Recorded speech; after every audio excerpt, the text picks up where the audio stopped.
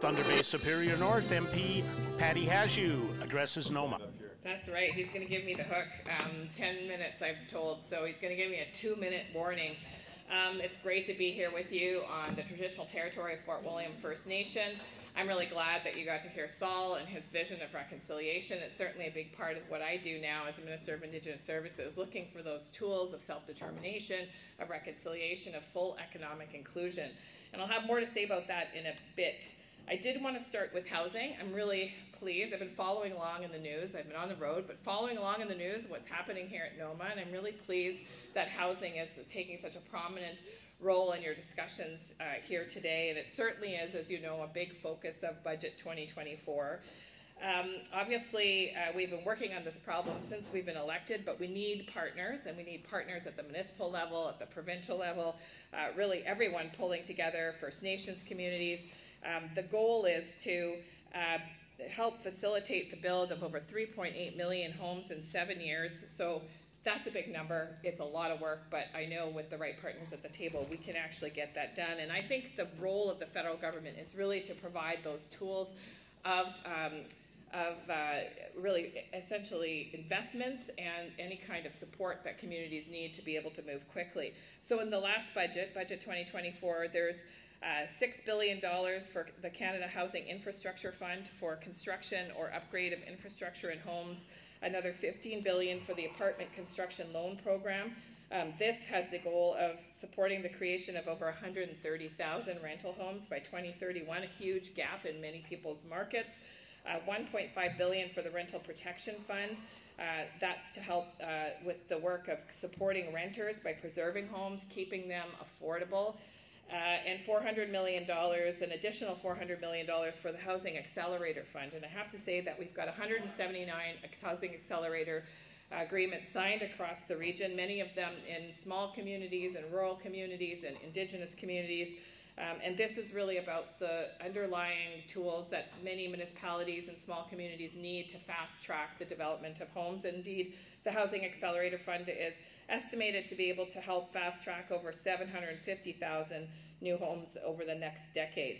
So this is work we're going to have to do together. And you know, the thing that I've realized over the last almost nine years as a federal politician is that the federal government really is there to help the work that happens at the ground, at the provincial level, with these larger tools of largely investment and decision-making around spending and changing federal law when we need to accelerate that work.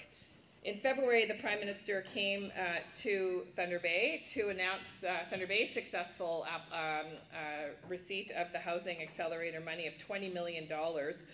This is anticipated to fast-track over 600 new housing units right here in the city of Thunder Bay and hopefully stimulate the growth of another 6,500 homes over the next decade. In that announcement, we obviously talked a little bit about some of the regional work in my own riding. For example, the township of Marathon will get Housing Accelerator money.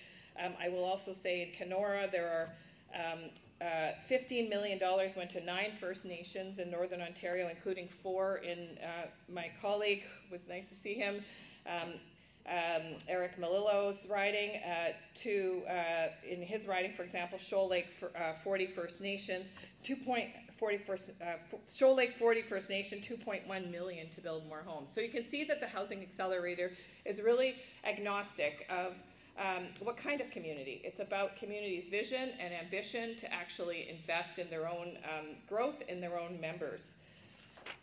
Rick, how am I doing? I'm good? Okay. I feel so rushed. I do want to say that for me it's really exciting to have a budget that's focused on housing in particular, and housing really does support the economic reconciliation that MPP Mamakwa was just speaking about. In fact, I have always believed, and I'm certainly supported by research, that without a safe place to call home, it's really hard for people to actualize all of their other dreams and goals. And so on top of the national investments, Budget 2024 adds another $1 billion to help First Nations specifically to work on closing the gap in housing in First Nations communities. Long Lake 58 is an example of how these investments are helping communities move forward.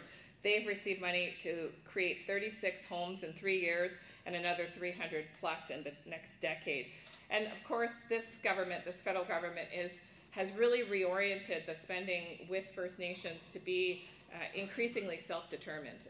For far too long, the federal government has decided for Indigenous communities what kind of housing and where it should be built, and the way that the money is structured now, it's actually led by Indigenous people so that they have control over design, they have control over location, they have control over the kinds of housing that's going to best meet the needs of the people in their communities.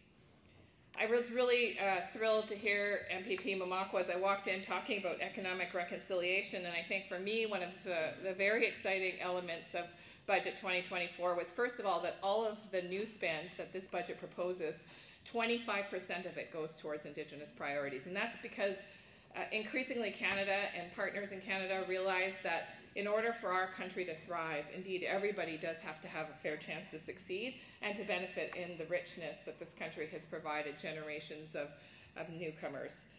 So I will say that the loan guarantee program, the $5 billion to unlock access to capital for Indigenous communities, for me is a game changer.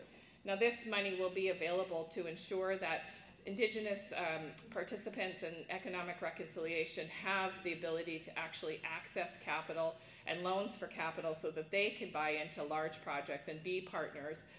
I think it's going to be really beneficial in Northern Ontario. And I think that it's going to really help Northern Ontario thrive, so that when people who will want to participate in large economic projects need support to access capital to have a share in that project, the federal government will guarantee those loans. And it's, you may have seen the finance minister's comment at a conference just last week about this. If for some reason there is more demand than $5 billion, Canada is prepared to do more. And we'll be very excited to see what kind of uptake this loan guarantee receives, although all indications are good that it's going to be used very extensively. I was also really pleased to see, in particular for Northern Ontario, specific mention of the funding for Barons River Bridge. I want to thank Ontario actually for the partnership with that project. I received the letter from Ontario just days before the budget was complete that in fact Ontario was in for half of that project. And so the Barons River Bridge will connect communities. It will provide better access to remote communities. It will also support the work that we have been pursuing as a region on the Ring of Fire to happen more quickly. Let me tell you that if you've ever seen a map, and I'm pretty sure everybody has in this room, of Northern Ontario and the complexity of the geography of Northern Ontario, it really does help you understand why it's been such a challenge to talk about developing those natural resources. But I'll also say that full Indigenous economic participation is going to be a key element to the Ring of Fire development. And so this budget was heavily focused on how we actually accelerate that work. Finally, I just want to, am I at the finally stage, Rick? A minute and a half, I am at the finally stage. There's so much more that I would love to tell you. I want to just end with this. We have to stay focused on the tools that we know Northern Ontario is going to need. And so the support through FedNor, I know you heard from Val Gideon yesterday, I think is critically important. I'm really excited about Val. I hope you all really liked her. She's an incredible leader. She's been leading at a senior level at federal government for a long time, a strong Indigenous woman herself, and doing incredible things at FedNor to make sure that FedNor has every potential to grow. And so I have to say FedNor is still the crown jewel of Northern Ontario spending in terms of small and medium-sized business and economic development. I won't repeat what she said. But I will also say that federal support for organizations like PARO and the nationally and internationally recognized Northern Angels program remain critically important to ensure that we have a strong and thriving small and medium-sized business economy that supports everybody all throughout the region. So I'd love to talk more, but I think my time is up and Rick is pulling me off. Talk to you later.